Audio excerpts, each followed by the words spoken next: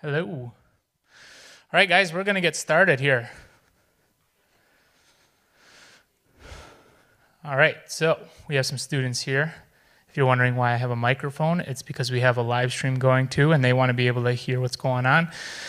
So we are going to be using microphones. We're going to start with 45 minutes of a message, a lesson, if you will, and then we'll end it with a 15-minute Q&A. All right? So with that, we're going to have Russ come on up here. Let's give him a round of applause, would you?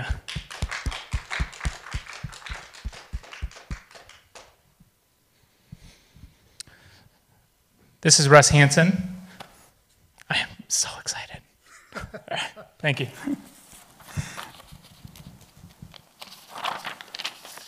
Good evening. As he said, my name is Russ Hansen. I graduated from the University of Wisconsin from Platteville with a degree in geology. I worked as an oil geologist for many years. And then after that, we traveled for about 20 years, giving lectures in universities and colleges, camps and schools and churches around the United States for about 20 years.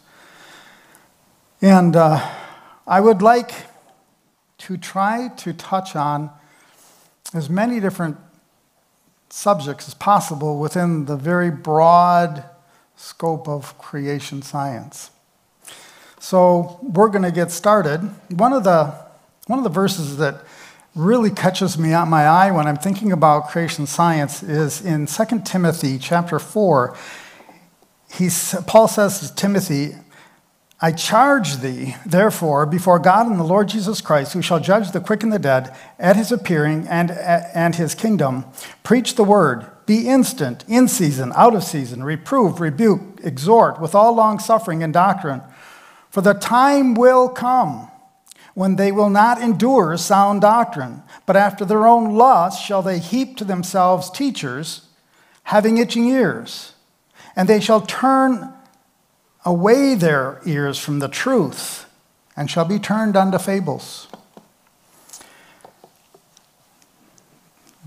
There are a lot of fables in our world, right? A lot of things people say, well, this could be true, that could be true. There's really only one truth, right? He says in Psalms 119, oops, I should turn that on. It says, in 1 Thessalonians 5:21, it says, told me when I was in college, I really started getting questioned on this whole subject because I believed in God, but I was an evolutionist. And so I really struggled with that. And when I hit this verse in 1 Thessalonians 5:21, prove all things and to hold fast to that which is good, which is right. And it said also, study to show thyself approved unto God, a workman that needeth not to be ashamed, rightly dividing the word of truth. So I really got busy studying science and studying the Bible and trying to figure out how it all worked together. It says in Psalms 119, 160, thy word is truth from the beginning, and every one of its righteous judgments endureth forever. There's a timeline, and you might seem like I'm going to go really fast, because I probably am, because I have an awful lot that I want to share with you, but if you have questions afterwards, please bring them up. Creation's timeline. What do we have? 6,000 years ago. Yeah, seriously. There's nothing more there.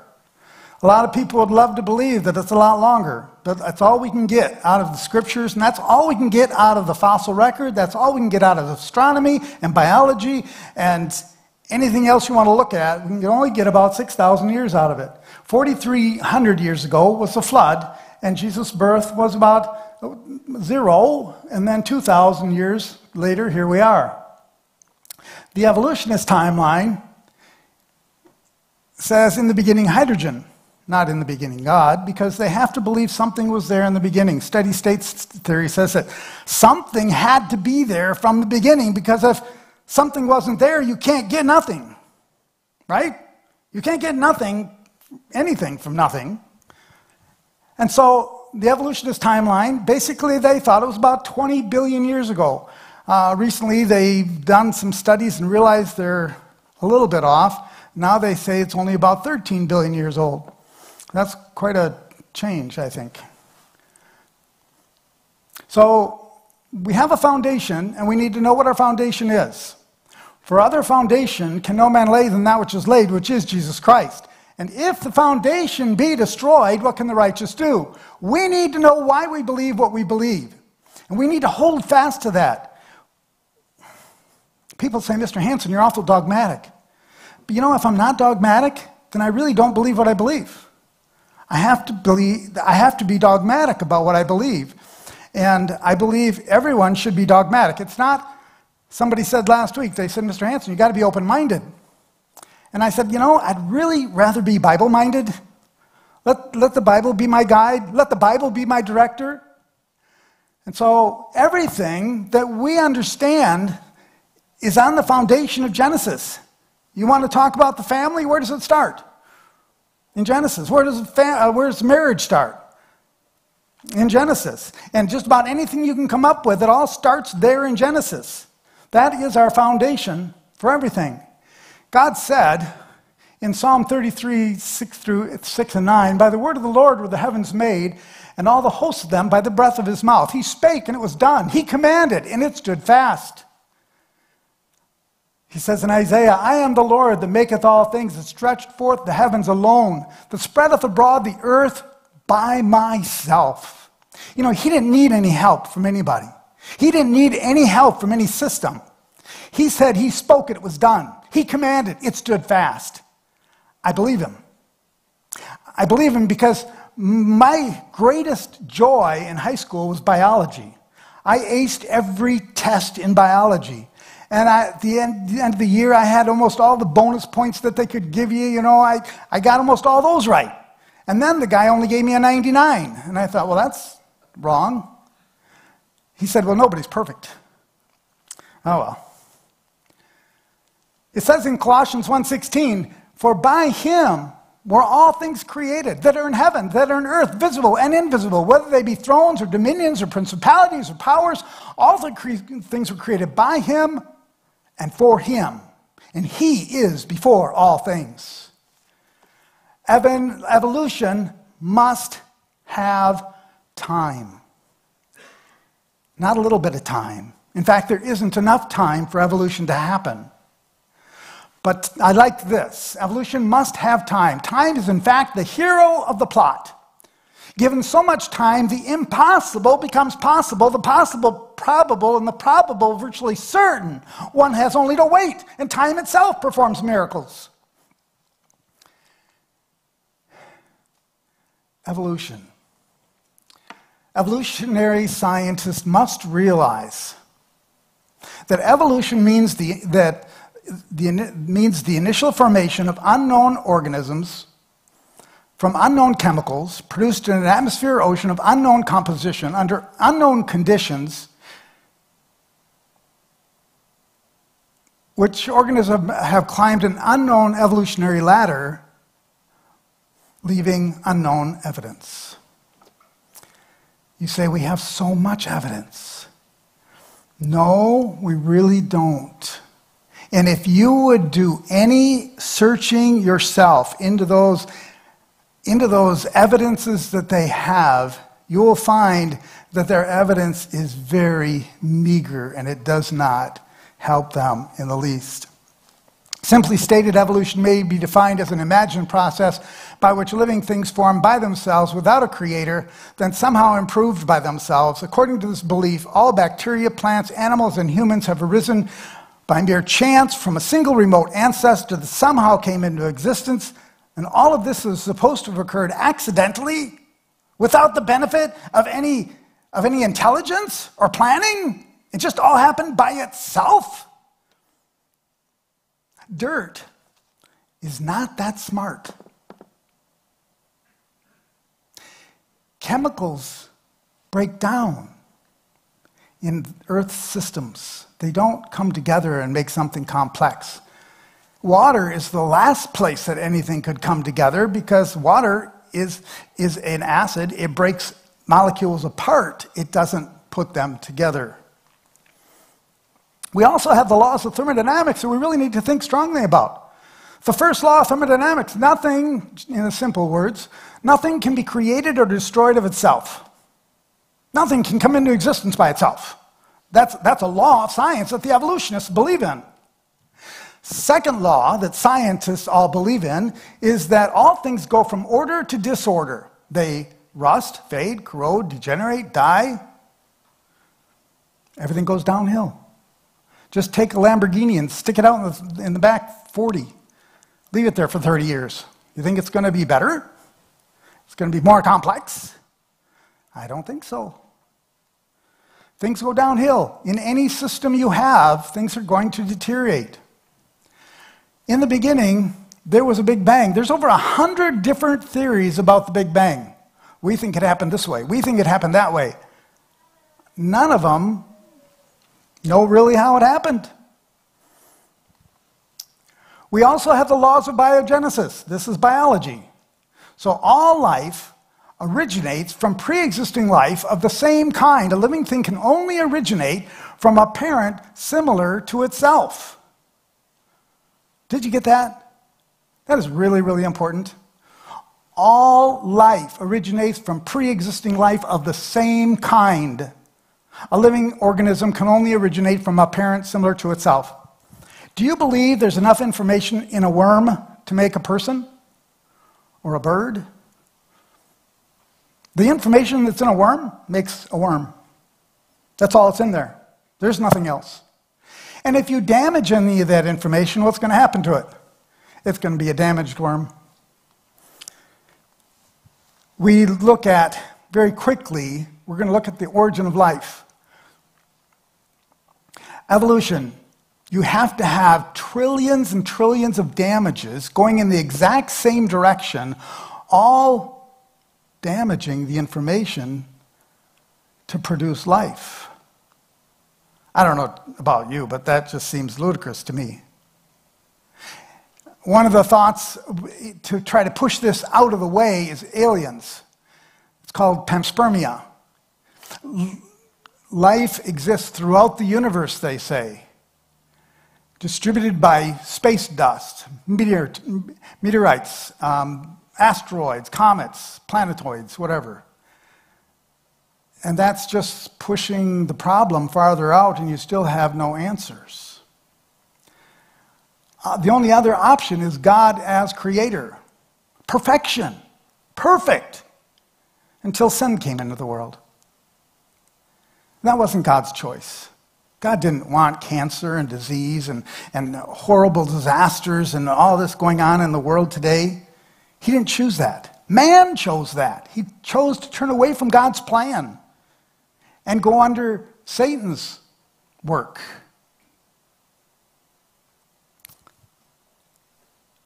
So we had a payment that had to be paid, and God sent his son, Jesus Christ, to die for that, for our payment, that all could live, if they chose. Aliens, let's go to Isaiah 45:18. For thus saith the Lord that created the heavens, God himself formed the earth and made it. He hath established it, the earth. He created it not in vain. He formed it to be inhabited. He doesn't talk about any other place in the universe to do that. And there's none else. Acts 17:26, and God hath made of one blood all nations dwell upon the face of the earth. He created everybody to live on earth. And if you want to say, well, yeah, but the Bible doesn't really go there, you're right. That's the point. The Bible doesn't go there. This book was written for people on earth that we would know him, the one true God. And he doesn't tell us anything about anything beyond this earth. And for us to try to look at time is really difficult. I shouldn't do this, but do you know how fast the speed of light is? 286,000 miles per second. 284 miles. And if you could travel 286,000 miles a second for 10 seconds, how far out would you be? Quite a ways? How about for 20 seconds? How about a half hour, traveling 186,000 miles every second? And if you could do that for a day, 24 hours, traveling 186,000 miles every second, for 24 hours. Are you a long ways out there? How about for a month, 6 months, a year? Do you realize the nearest star to us is Alpha Centauri, Alpha approximately the double star, that's 4.3 light years away. 4.3 light years away, traveling at the speed of light for 4.5 years. You would just get to the nearest star to us. So if there's anything out there, folks, we're not going to find it. And I'm not going to try. George Wald, talking about the origin of life, he said, if life comes only from life, does this mean that there was always life on the earth? It must. Yet we know that that cannot be so. We know that the world was once without life, that life appeared later. But how? We think it was by spontaneous generation. Do you know what spontaneous generation is? One day, you get really sick of the garbage sitting in the house, and you take the garbage outside and you stick it outside the house and wait for your husband to go put it in the trash can. And it sits there. A few days later, you look at that thing, you got flies coming all over that thing. Spontaneous generation. The garbage turned into flies. That's what they believed at one time. They believed that you had a pond that was scummy and it sat there for too long, frogs would spontaneously generate. Wowie, they would come. Now, here's the scientist. He's supposed to be really smart, right? And he says, if I could only create life in a test tube, I could prove that it did not take an intelligent designer. Frogs arising spontaneously from the soup. There was a scientist that did an experiment. He took some grain and he added some rags to it and he put it in the shed for 21 days. And when he came back to look at it, wow, mice! They spontaneously generated from the grain. You say that's silly, but that is what they believed at one time. We're always learning, that's true. But let's not move into fairy tales. And you get mice. So let's look at the world in the beginning. Genesis 1:1, in the beginning God created the heaven and the earth. And that earth that he originally created was without form and void. It had no form yet, and it was empty yet. There was nothing there. And the Lord said, after it was all done, he said, after the Spirit of God moved across the face of the waters, he said in verse 5, let there be light. And there was light. This was an incredible world at one time in Earth's history. People lived how long? Hundreds and hundreds of years. You know, Noah was 950 years. Methuselah was 969 years old. And you can go down the list. They were really old. And you say, but maybe the timeline was wrong. No, because right after the flood, their years went down very quickly. There was something really special about that original world that God created, that they could live these long time periods. And as we look at the fossil record, we see that same thing. We see an amazing world. It says in the Bible, in Genesis chapter 2, in verses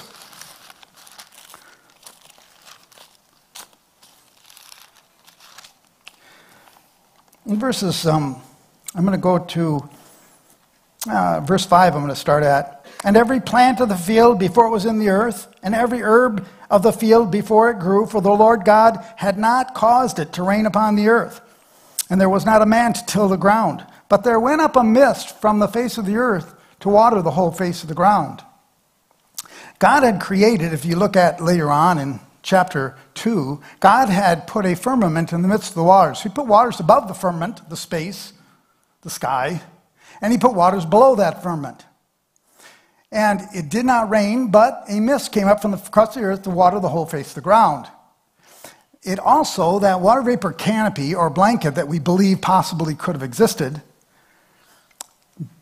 by what the word says, then it would have hindered the ultraviolet radiation of the sun. It would have bounced that back into space.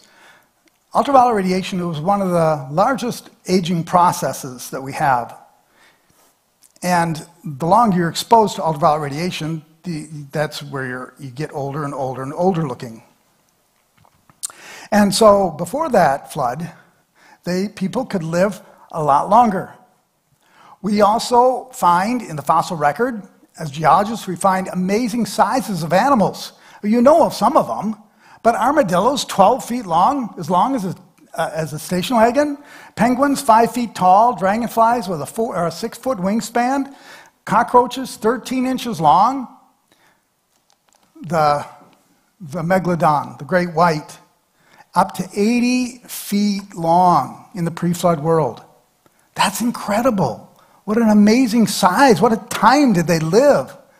We also find that millipedes got to 5.5 feet long. Beavers, 5 feet long. Incredible sizes. 6 foot long. This one was only 6 feet long. Marsupials, as big as a minivan. Rodents as big as minivans.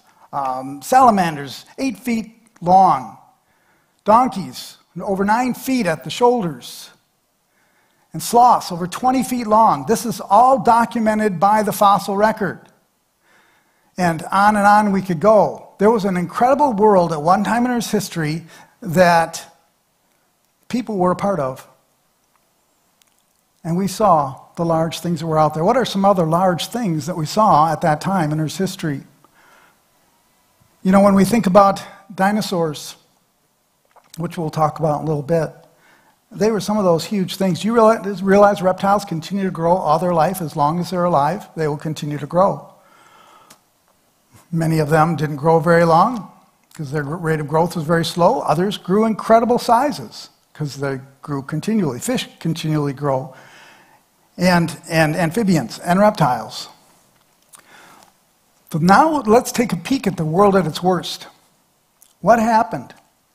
Well, we see that in Genesis chapter 6, we see that man became very, very wicked. And it came to pass when men began to multiply on the face of the earth, and daughters were born unto them, that the sons of God saw the daughters of men, that they were fair, and they took them wives of all whom they chose. That was against God's plan. God wanted the Sethly line to stay Sethly, not to see every woman out there that they wanted for themselves and take whatever they wanted. They corrupted the seed. And God said, the wickedness of man is great in the earth, and every imagination of the thoughts of his heart is only evil continually. It repenteth God that he had made man. It grieved him to his heart. And the Lord said, I will destroy man whom I have created from the face of the earth, both man and beast and creeping thing and fowl of the air, for it repenteth me that I have made them. And then the flood. Do you realize that every part of the creation is connected to man? It's all connected. When you affect man, you affect the whole creation. And that's exactly what we saw. Was it really a worldwide flood? And behold, I do bring a flood of waters upon the earth to destroy all flesh wherein is a breath of life from under heaven. And everything that is in the earth shall die. He didn't say this was a local flood here and a local flood there and a local flood there. He said, I'm going to wipe it all out and it's all going to be gone. If it was only a local flood, then why was there an ark? If it's only a local flood, you just move. Right? Why did each kind of land animal need to be put on the ark? If it's only a local flood, then you just take the animals from your locale and put them on the ark. Or put them in the boat to take them to the other side.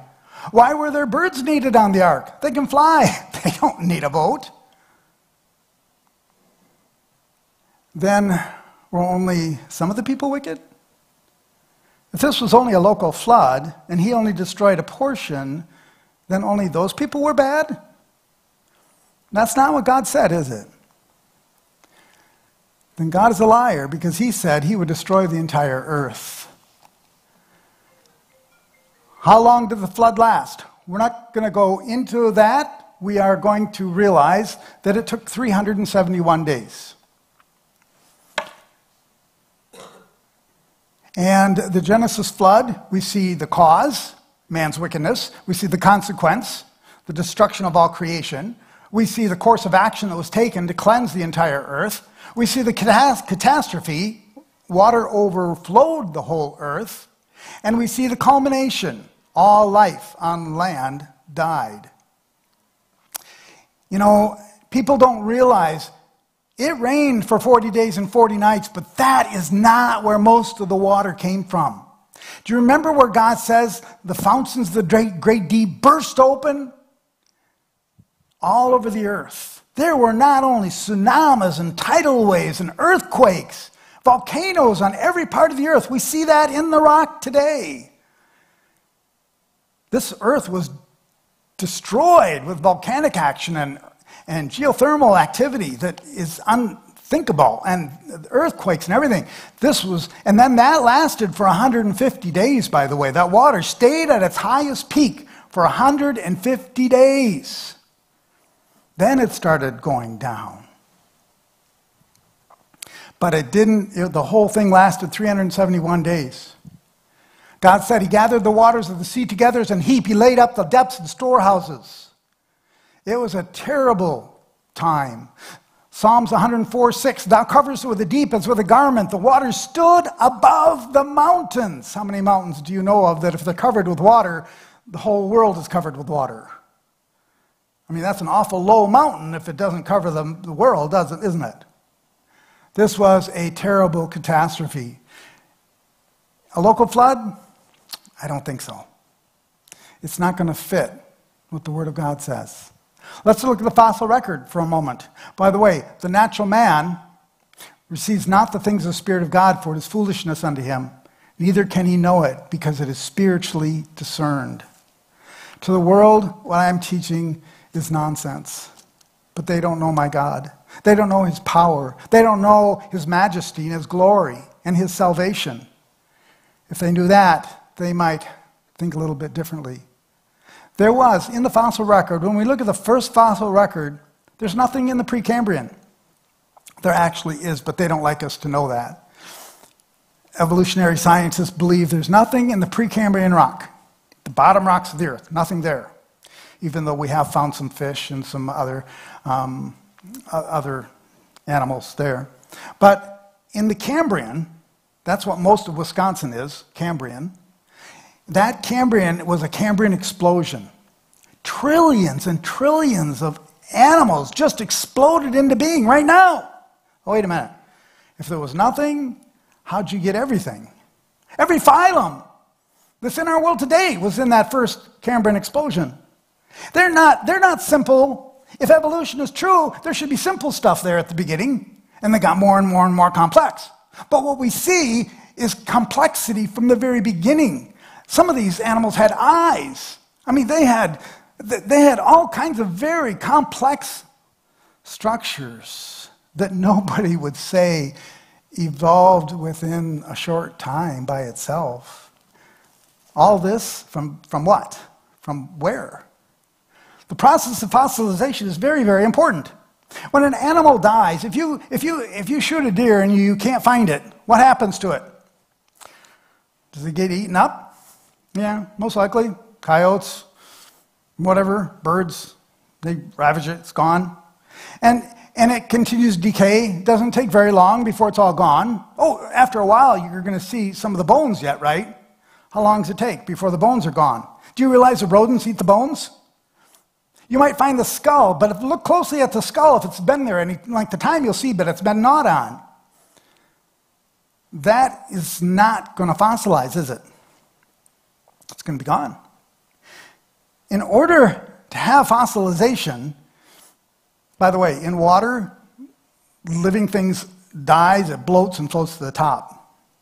Something major, a major catastrophe had to force these things down and bury them that quickly. They had to be buried so quickly and so deeply to get away from any oxygen, bacteria, and scavengers that would destroy them. The plant or animal remains are turned into stone. They're lithified. You say that takes millions of years. No, it can take a very short time. I have a picture of a boot, a fossilized boot, with a fossilized leg bone in it. It probably didn't take millions of years for that to happen. We find now that coal can be made naturally in 1 year. We realize that in order to see a fossil, it's going to have to be exposed. And you know, when we find those bones, my family got to do a lot of digging up, a lot of dinosaur bones and other things. And what you find is if they are exposed to air, they break down. There's still organic material there. Even though they might have been fossilized, there's still some organic material there. If evolution is true, that shouldn't be. What is evolution? Evolution means the change from one kind of animal into another kind of animal. That's evolution. When they believe that a fish turns into a amphibian, or the amphibian turns into a reptile, or a reptile turns into a bird, that's evolution. We call that macroevolution. That's the mainstay behind evolution. And you say, but what about all those small changes that we see within all kinds of animals and plants and everything else? We call that microevolution. A microevolution are those differences. How many dogs kinds are there? Hundreds. Are they all dogs? Oh yeah, I guess they all are. Now, do you see a dog turning into a bear? You haven't seen one yet. Dogs always are dogs. What about cats? Are they always cats? Turn into a lion or a cougar? No, they stay cats. And that's all they are. I would rather not use the word microevolution because it confuses people too much. I'd rather that they use the word variation within the kind. What we see is variation within the kind. We see adaptation. We see natural selection. Natural selection is a real thing. But natural selection can only use the information that's already there to move on, to go forward. It can't take information from the environment and stick it inside and say, wow, I've got new information now. So the only mechanism that evolution has is mutation, a damage within the genetic information. And you know, we see a lot of mutations out there, but none of them are beneficial. They're all deleterious, they're all damaging. Our faith brings expectations. What we expect to find as Christians, if we were to look at our world today, and what would we expect to find if God's word is true? We would expect to find separate and distinct kinds. And that's what we find throughout the fossil record, and that's what we see on our earth today. We would expect intelligent design in everything that we see. Every eye, every finger, every hair, everything that is incredibly designed. We would expect things to get worse over time because sin came into the world and death by sin. So death passed upon all men for all have sinned. And the whole creation groaneth and travaileth in pain until now because of man's sin. Everything's dying, rusting, corroding, degenerating, fading away. We would expect extinction of species. We would expect things to become extinct. Do you know, they talk about the dinosaurs becoming extinct? You know, that's only a small portion of the reptile world. What about birds? Have any birds become extinct? Oh, yeah. Amphibians? Fish? Yeah, absolutely. Everything becomes extinct. Evolution should expect transitional forms, not just one here and one there. Come on, if everything is changing from this to that, or this to that, then you should have trillions of transitional forms. There should be beneficial mutations throughout the fossil record. We should be able to see things get better over time. You think we're getting better? I shouldn't ask that question. And then a new species come into existence. That's what they would expect to see. So if evolution were true, there ought to be a continuous progression. There are trillions of mammals in the fossil record, trillions of true birds in the fossil record, trillions of reptiles, and trillions of amphibians, and trillions of dolphins, and all the different kinds of, and all the different kinds of animals. There should be trillions of every kind. We find mammals, we find true birds, we find reptiles, amphibians, and fish. But we don't find any transitional forms. Take their information, look at it very closely. What they give you a picture of is they find this piece of a bone, and they make the whole rest of the animal, and here's what it looked like. If this were true, this fish is swimming along one day, and all of a sudden he gets mutated. The next generation gets mutated, and he gets mutated. And over generations, he gets worse and worse. And then it just gets worse and worse over time. He ends up growing these nubs, and these nubs end up being legs, and the back tail fin turns into a tail. And then he just continues to change, and over time. So where are all the fishymanders? If evolution is true, there ought to be billions of fishymanders. Everything in between, this one and that one, it ought to be in the fossil record somewhere. When we look at the fossil record, I went to Specimen Ridge out in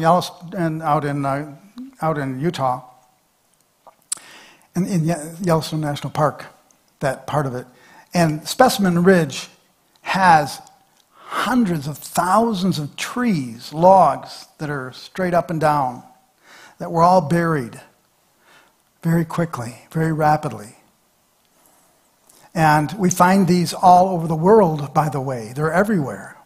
Look what happened in Spirit Lake. Scientists estimate there are 20,000 trees in the bottom of Spirit Lake. Many of them are buried upright, and some are already 15 feet deep in the sediments. They seem to settle out by species, giving the appearance of a complete forest, because that's what they told us. Well, it was this forest layer, and then that forest layer took over, and this little forest layer took over. Well, where'd all the sediment come from, by the way, to bury this one, and then bury that one, and then bury that one? Where's all that sediment coming from to do all this? Willingly ignorant, knowing this verse, that there shall come in the last days scoffers, walking after their own lusts, and saying, where is the promise of his coming? For since the fathers fell asleep, all things continue as they were from the beginning of creation. A look at the age of the earth. I can't go through this. We don't have time. In order to have radiometric dating work, you have to know how much material was there in the beginning. Carbon-14 turns into nitrogen-14. You have to know how much carbon-14 was there in the beginning. You can't just look at the nitrogen-14 that's there now. You have to believe you know how much has been contaminated or leached out, or if there has been any contamination or leaching. We use potassium argon as the most used method, and potassium combines with many different chemicals to make all different kinds of salts. And argon, which is a noble gas, dissipates out. So how much was there in the beginning, and what happened all the way through, and what was contaminated, what was leached out, what was changed? There's no way of knowing. There's absolutely no way of knowing. And the rate of decay, you have to believe that's never changed. And we know that that's wrong. We know that the rate of decay of different chemicals, elements have changed the rate of decay. What are you going to do? Have you ever gone to a cave and seen a stalactite or stalagmite? They tell you, well, each inch takes 1,000 years to form, or maybe 100 years to form. Depends on who you're listening to. We went down to the Cave of the Mounds. I was doing a lecture down there, and my son heard the guide that was next to me say, and these take 100 years for every inch. And my son looked back at him and said, sir, then why is that light fixture all covered in stalactite material? Is that over 100 years old? You know, we can ask simple questions and get pretty good answers. This is the bat that's been hanging there. We can go to the Lincoln Monument and find, these are supposed to take hundreds of years for each inch, and yet Lincoln Monument or mines that have been there for 50 years are filled with stalactite and stalagmite material. What about the dinosaurs? What about dinosaurs? I want you to know something. Man created the word dinosaur. 1840. That's not that long ago. 1840, they started finding some big bones. And they said, let's call this, Richard Owen came out with this and said, let's call it dinosaur, which means monstrous or terrible lizard. Do you realize that out of the 153 different kinds of dinosaurs, there's really only about 53 different kinds of dinosaurs, and most of them aren't dinosaurs. Do you know some of what we call fish are called dinosaurs? Ichthyostega, and many others. What about the birds? Do they call any birds dinosaurs? Archaeopteryx and the Tarantula, many others. When we look at the mammals, do you realize that most of what we call dinosaurs were actually mammals? When we look at dinosaurs, we realize we're just looking at an animal that's once lived. It was in a time period when things got really, really big. So we see a lot of big animals. You say, but the Bible doesn't say anything about dinosaurs. That's because the word dinosaur wasn't invented. But if you go back, it does talk about dragons 10 times.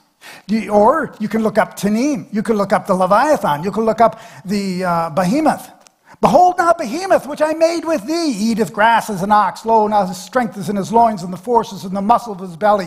He moveth his tail like a cedar tree, and the sinews of his thighs are knit together. His bones are like strong pieces of bronze, his bones like bars of iron. He is the chief of the ways of God. He is the biggest creature God ever created. And there it is in the Bible. He talks about Leviathan. I'm not going to talk about that. So, go to Job 40 and 41 and learn about these incredible creatures that did roam our earth at one time. And there's Behemoth, that long cedar-like tail. A lot of people think he was just a hippopotamus. I don't think so. I think their tail's kind of real small, don't you think? Didn't work real well. Leviathan, what they eat. Well, we could talk about that. What about finding dinosaurs? Today we find dinosaurs and we're finding blood vessels, blood cells. If they're only hundreds of years old, this stuff should be gone. But yet it's still in the dinosaurs. So they can only be thousands of years old at the very most. But we're still finding it. And this is not just one. This is dozens of cases now where they have found dinosaurs with blood cells and blood vessels throughout the animal. What about the ape men? I would love to do this, but I can't.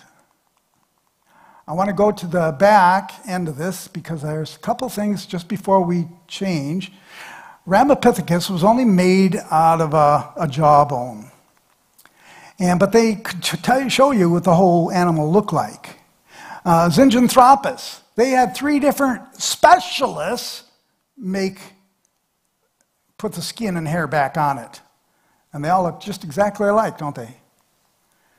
Tongue baby, Lucy, is an Australopithecine. We have found almost every bone of the Australopithecines now, and they find that they have very long arms, very long skinny fingers. They have the possible thumb on the foot. The bones in the hip are pivoted so that they would have been on all fours. The ear balance bones show us that they were on all fours also. So and their brain capacity was only 350 cc's to 500 cc's. Ours is 1,350 cc's. Lucy was named after a song, Lucy in the Sky with Diamonds. But they do have Lucy in the museum with feet and hands before they found any feet and hands, and they made them look like they had human feet and hands when they didn't have any yet. None were found with the bones. We find in the Leyte in Tanzania, we find walkways of people. And this is supposedly at the time of the dinosaurs, because we find the footprints of dinosaurs and the footprints of people in the same strata. And Piltdown Man was a fraud. gibbon skull cap, jaw of orangutan, some bones of people. I like Java Man myself. No, that's not Java Man. This is Java Man. A leg bone with 3 teeth were found 50 feet away. The femur, identical to a human femur. Conclusion, the skull cap is ape, the leg bone is human. This is what they've done to all the different pieces that they have found. Well, there's a book by Lubnow. I forget his first name right now. But Dr. Lubnow wrote a book on every legitimate piece of bone that's ever been found of man or ape man or whatever. And he's done all the study. He's aged it all. They're all dated. They're all categorized. And he can show you what everything is. It's brilliant. Brilliant, brilliant. They found a tooth in Nebraska.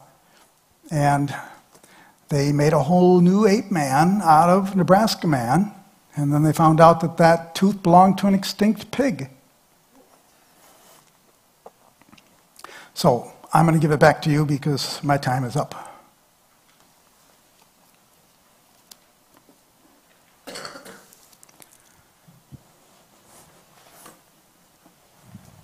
Should probably let you go longer. Well, we could have, but then they would never get to bed. Any questions, right? All right, we're going to start with you guys. Do you guys have any questions? First of all, let's thank him, huh?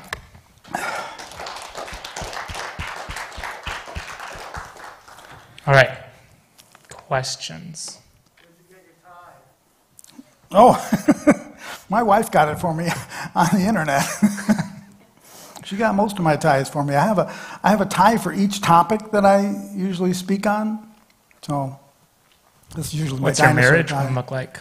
Huh? What's your marriage one look like? My marriage one? It has hearts all over it. All right. Any other questions? Answers in Genesis is a lot of good ties. Yeah, one of your first slides, you had like the time scale. Yeah. At 0, you went to 2,000, and you went back to 6,000. Yeah. So is that, Can we start is, over?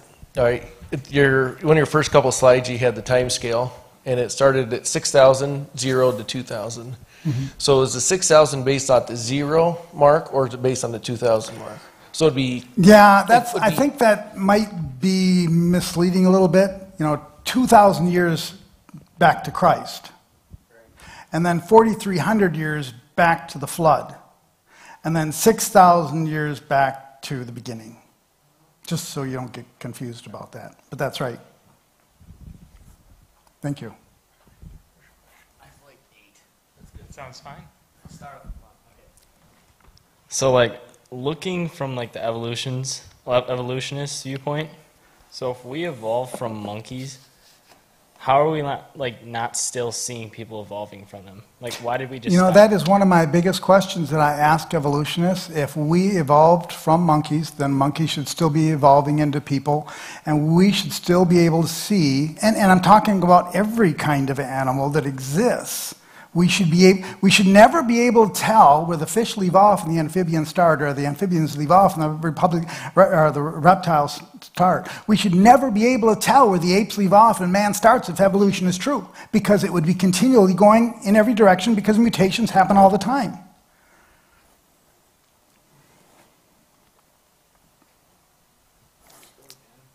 Go ahead. Ask them all.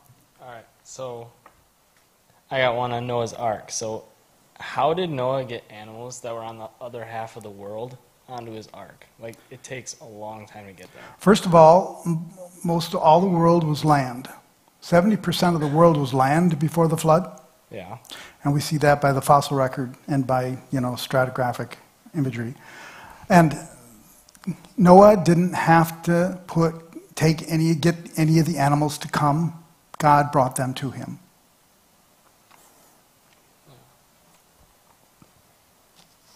So, you said, when God said all living things shall die, like, did he include fish in that? Like, how does that work? Like, did Okay, any of the fish that's a very, very good question. I usually answer that question when I'm doing my lecture on that topic. And what he says is, everything on land that breathed air died. So the fish being in the water, and it was a water catastrophe, they didn't all die. Most of them still did die, because you're talking about volcanoes all over the earth, earthquakes everywhere. Even you have zonation, you have fresh water mixing with salt water all over the world, and that is very bad for the fish. And so when that happened, most of them died, but evidently some of them survived because we do have. But God says everything on land and everything that breathed air died. Okay, so like, how did some fish just switch to fresh water and some fish stay in salt water? Because it must have all been salt water. How can they just like switch to fresh water? Like they had to have somehow. Well, we know that it wasn't all salt water in the beginning. When God set up the system, he set up a system whereby the fresh water from the earth would come up and water the whole face of the ground, not with salt water that would kill the plants. So evidently, he already had it separated how he was going to have salt water and fresh water. The amount of salt in the ocean, though, is very, very interesting. If you take the amount of salt we have today in our oceans and add and multiply how much is being added to it every year, you can only go back about 5,000 years. Very interesting. We see that with radiometric dating and a number of different things. Go ahead. Okay, so switching to like the UV rays and stuff. So like they've had people that like are allergic to the sun and they've been inside like their whole lives. And that didn't seem to affect their aging as much. Like they've done research on it and like it didn't affect their aging as much. So like I don't understand like if I Ultraviolet radiation doesn't care if you're in a house or not. It doesn't care if you're in a bubble or not. The radiation from the sun is going to affect you, and it's going to age you. And you can say, well, I'm shielding myself from it. Well, I'm sorry, you're really not. If you stay out of the sun, yes, some of the radiations. Now there's a lot of different kinds of radiations coming from the sun, right? A lot of very damaging radiations. And most of those don't care about your wood or your shingles. It goes right through it. They're so tiny. In fact, we have instruments miles down into the Earth's crust where we can measure certain rays that come from the sun and go right down to the earth and hit that thing and never touched a sand particle before hitting. It's that tiny. Incredible. The design of it all is absolutely amazing, and I think that's what hits me so strongly, is the incredible design. Everything works perfectly with everything else. There's not one part of the system of our Earth that doesn't affect or is affected by everything else in our whole world. It's all effective. And so I think we can do some more research on that subject of, being shielded, but I know that the radiation doesn't care if you're in a house or not, you're still going to age.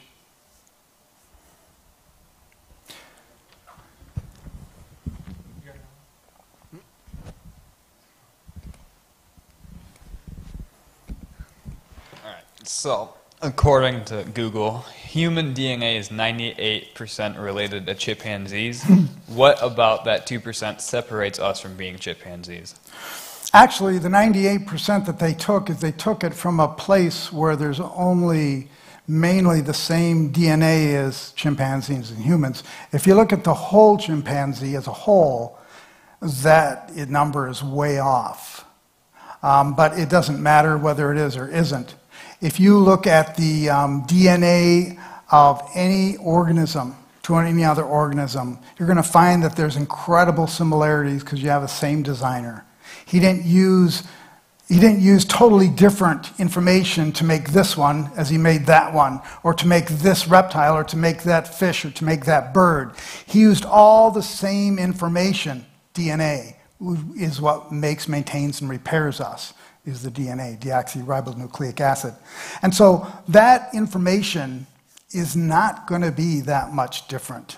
But what is different, and I think you could look up this very carefully and find this information for yourself.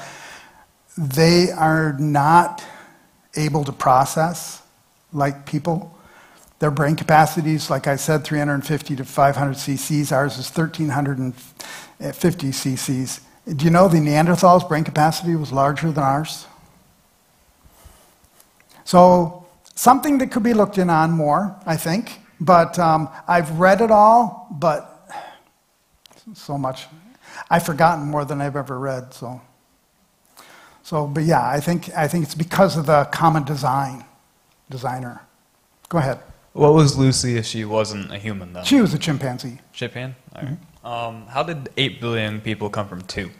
How did what? 8 billion people come from 2? I'm sorry, I'm missing it, the question. How did 8 billion people come from Adam and Eve? Oh, thank you. 8 billion people come from Adam and Eve. Thank you. My mind wasn't processing the question. First of all, if you go to science, science says that we all come back to one person. Right.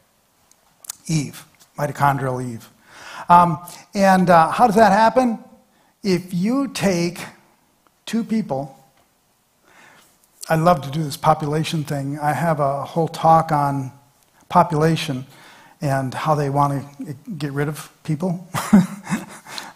But 8 billion people, it doesn't take very long at all. If you took, and I have a slide that I don't have with me, if you take 2 people, and then you have 4 people, and then you have 8 people, and then you have 16 people, it takes a very, very short time. In fact, you would have a lot more people on the earth than you have, of course.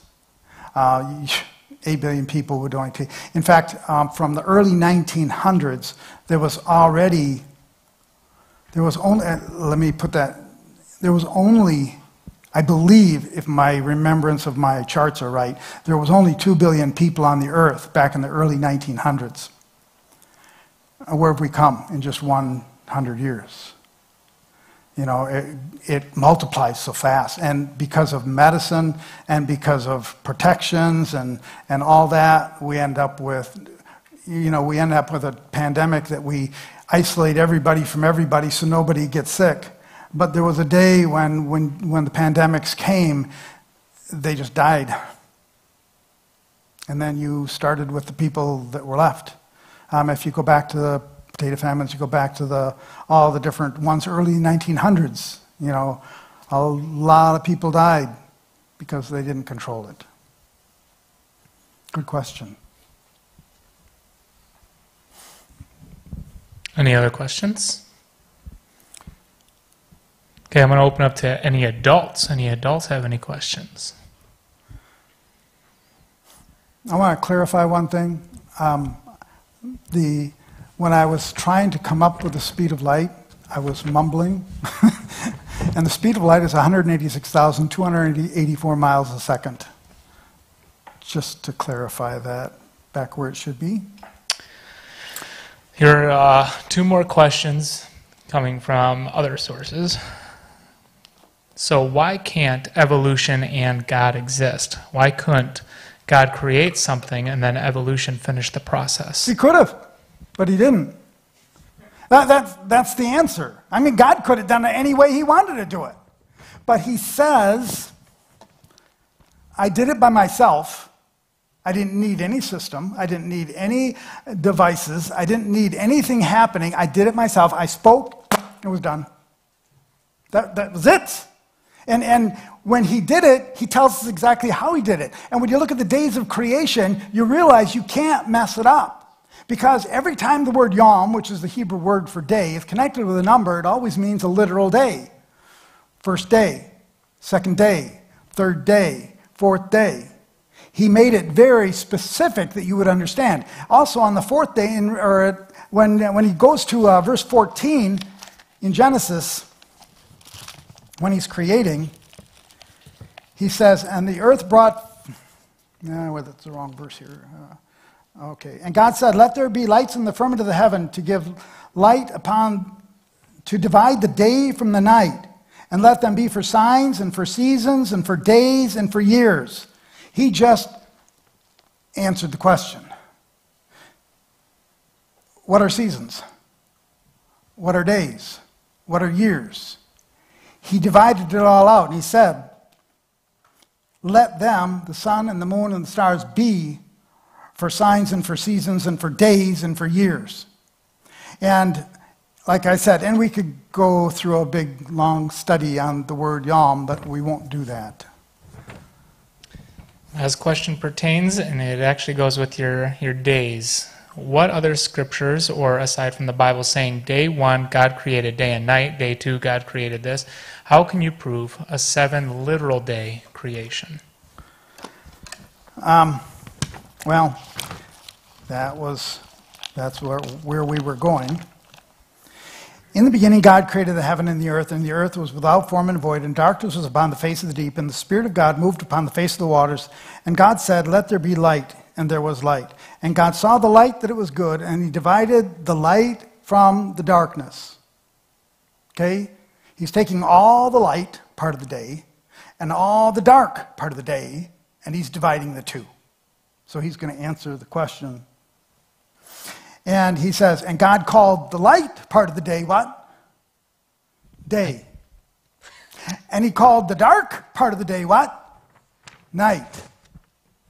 And the evening and the morning were what? The first day.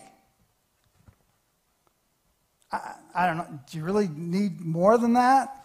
I don't, but what about the idea of light and dark, the days being longer as we see something that's well, if gotten you try, faster over if time? you try to do that, what happens to your creation?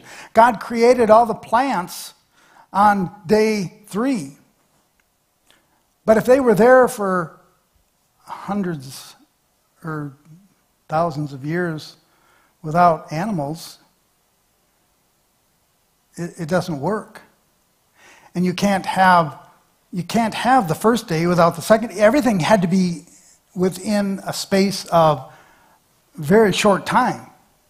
That comes to the question of how do you know that Adam and Eve didn't have a child in the Garden of Eden?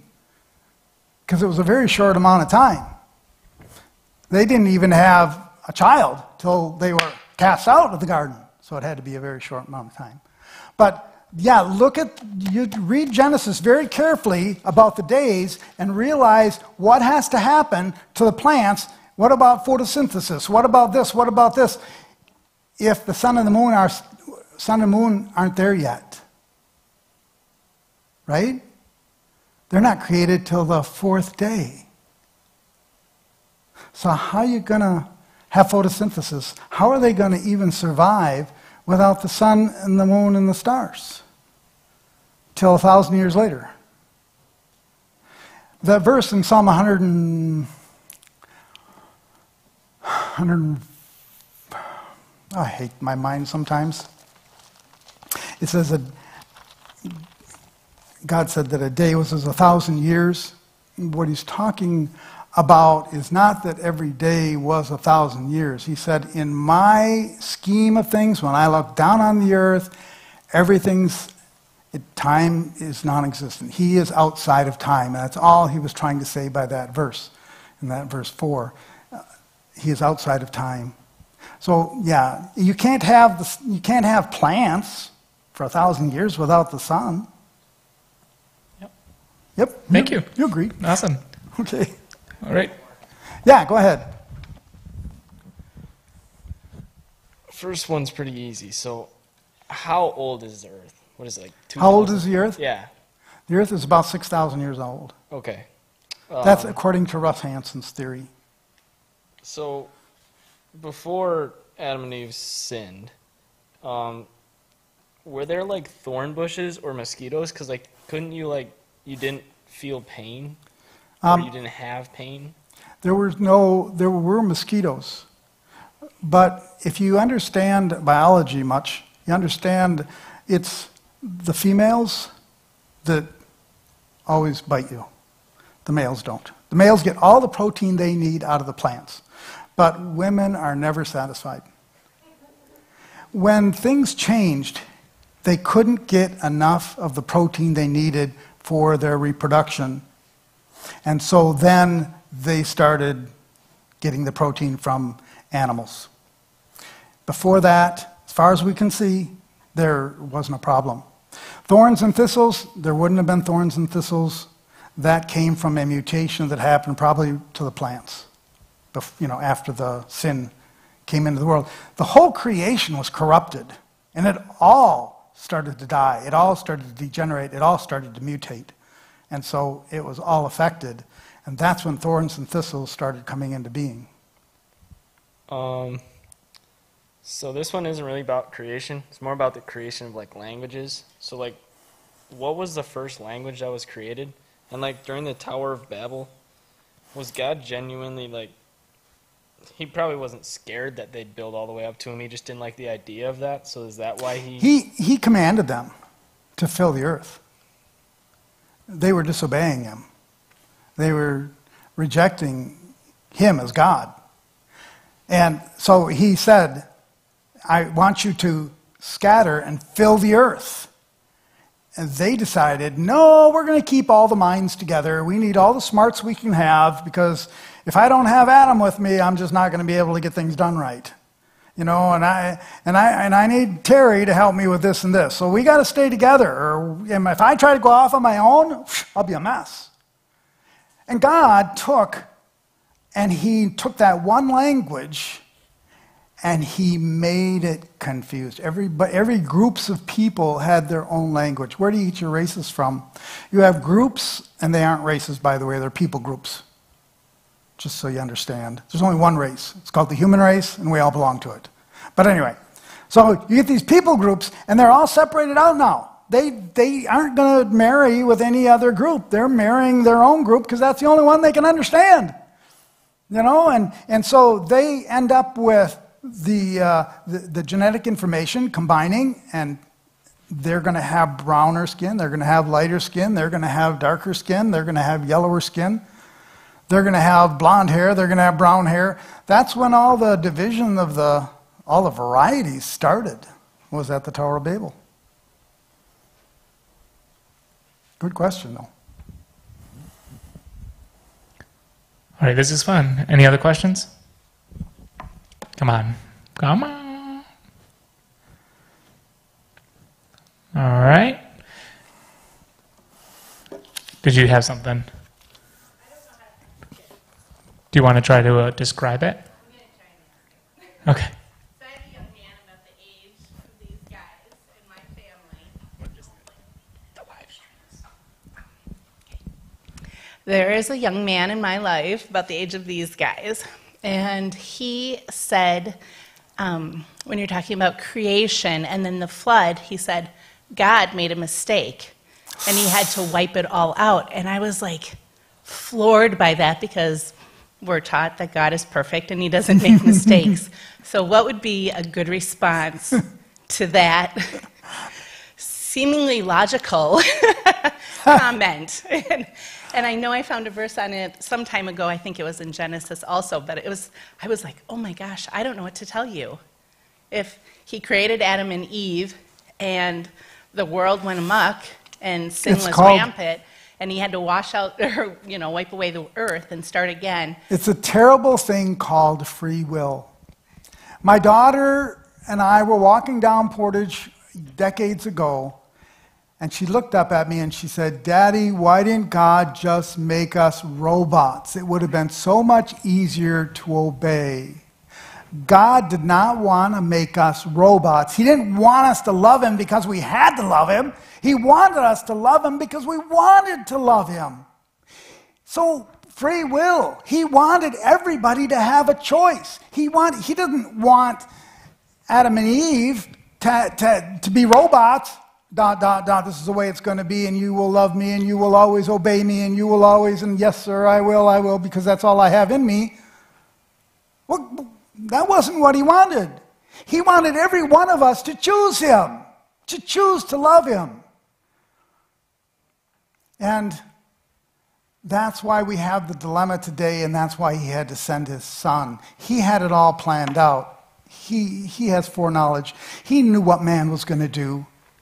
But he already had a plan to set man free. But man chose that direction.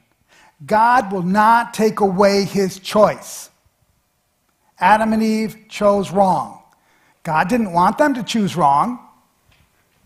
They chose wrong because they wanted to choose wrong. God weeps because of the decisions we make. It breaks his heart to see us turn away from him and disobey him in his commands and his word. But he's not going to force you to love him. If you want to walk into hell, you are free to do so. But he didn't make hell for us. He made it for Satan and his angels that were cast down. He did not make it for the rest of us. We are not meant to be there. Can you speak a little bit into gender dysphoria and where we live in this world, in this society now of Transgender? neutrality? Yeah, whatever you want to speak into. Well, I'm not sure what that question is. When God created man, what did he create? He created a man. And when he created a woman, he created a woman. He didn't create Adam and Steve, and he didn't create Eve and whatever. What's gotten confused is we've taken God out of the equation. And so what happens is, when we take God out of the equation, we do things the way we want them done. A man is still a man whether he looks like a woman or not. The genetics say he's a man. It doesn't matter what he does to his body. It doesn't matter what she does towards her body. They can feel like a boy or a girl. They can feel however they want to feel. And nobody in here is going to judge them, because it's not our job to judge them. I'm not going to judge them. That's their choice. But God didn't make them that way. They chose to go that direction. And it hurts to see people take away what God gave them and make it something that is false, because it is false. But I promise you, if any person came to me and said, and it was a man that came and said they were a woman, I'd say, okay, what do you want to talk about? I mean, it is none of my business. I'm not their judge. God will judge. And I don't think God is going to judge that. He's going to judge the heart. It's not what you do to yourself, it's who you believe in. For by grace are you saved through faith, and that not of yourselves, it is a gift of God, not of works, lest any man should boast. Not by works of righteousness which we have done, but according to his mercy he saved us, by the washing of regeneration, the renewing of the Holy Spirit. What does God want? He wants our heart. He wants our heart, he wants our mind, he wants us to follow him, he wants us to obey him. All these other issues, we've messed up, we've confused, we've made it a mess. And I'm sad, but I will still share the gospel with any that I meet. Genetically, they either are they're what God created them or not. Are they mutated? Are there some mutations out there? Yes, there are some mutations out there. But that doesn't mean they're not a man or a woman. That means they're just mutated. And that's a shame. That's what this world has done because of sin. I hope I was able to answer most of your questions. And if you ever want to get a hold of me and talk to me, he knows my number. I think. Yeah, I do. Last chance. Any other last questions before we pray and we'll head out? Oh, I love you. Go ahead.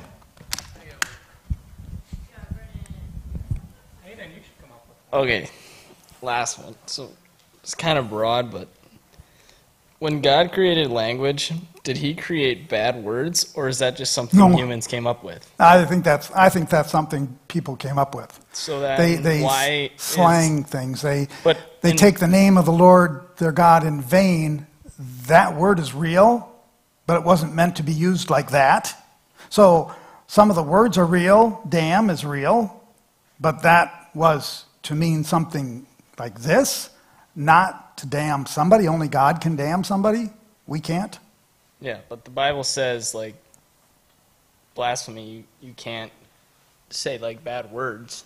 Like, we created them, like, it's not like he's the one that created them. Like, he's not telling us not to do that. Like, is it just the He whole... created the language. He didn't create the corruption of the language. Yeah, so like, so a swear word's basically just saying like you suck, like saying you suck, or saying like you are That's an a expletive, swear word. and So it's like the same expletives thing. were never allowed in our house. You could say, when we were bringing up our 8 children, the one thing that could not happen in our house is our children could never use an expletive. That's saying something to somebody without defining what you're saying.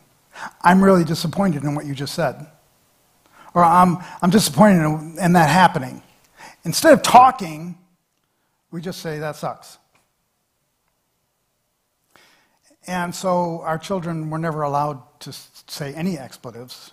And so they grew up in our house and knew none until they got your age. And then I'm sure they knew a few, but they didn't share them with mom and dad.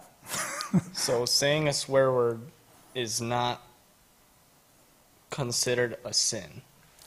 It's how it's used. What are you doing with it? Are you taking God's name? Are you taking somebody's mother's name? Are you being, are you doing something with it to tear somebody down or to make, so, in a lot of expletives, there's really probably no damage done except to the language itself, because the word doesn't mean that. I mean, So if you it's say, that sucks, what does sucks mean? So it's not the word itself, it's how you're using it. It's how you're it using could not be a swear word and Right. still be the same meaning. Okay. Then. And you can tell what a person really means by any word that they say. If you say mother, if you say it wrong, there's something wrong with that, right? But mother is a very nice word. So yes, it's how you use it, and in the placing, where you're placing it in the sentence, and what's your feelings behind it. Yeah, that's where it's all bad. All right. Let's go ahead and pray, and then with the last 10, 15 minutes, if you're interested, there's some ice cream bars downstairs in the freezer, as well as if you're interested in playing pickleball or whatever games you want to, you're more than welcome to do that. All right, let's go ahead and pray, and we'll finish up here. Dear Heavenly Father, Lord, I just thank you for this opportunity to learn more about creation, evolution, and just these different topics. Lord, I thank you for letting Russ come down here and speak. Lord, I pray for each individual that heard this tonight. I pray that there would be some conviction. I pray that there would be searching, that they would look for answers in your word. Lord, I pray that if there is any other questions or discussions to be had, I pray that they would be had. That this wouldn't be let go, that there is a Savior, there is a man named Jesus Christ who died for us and rose again, conquering death. I pray that each one of us would search that out, search a relationship with Jesus. And God, I praise you and thank you for creation. Thank you for making us. Thank you for loving us so much to give us a choice. And Lord, I pray that we would make the right choice. Lord, I pray that you would bless us the rest of the night. I pray for good discussion. We thank you and we love you, Lord. In your Son's name, amen. If anybody wants to talk with Russ some more, I just totally volunteered him. He is more than happy to have discussions with anybody here. All right. Day age idea? Day age. The day age? Oh yeah, the literal days. Unformed and Unfilled is a book that was written. It's a thicker book, but it will tear that day age theory thing right down to you'll know exactly what it all means. It's a very, very good book. Keaton wrote it. Awesome. All right, you guys are dismissed.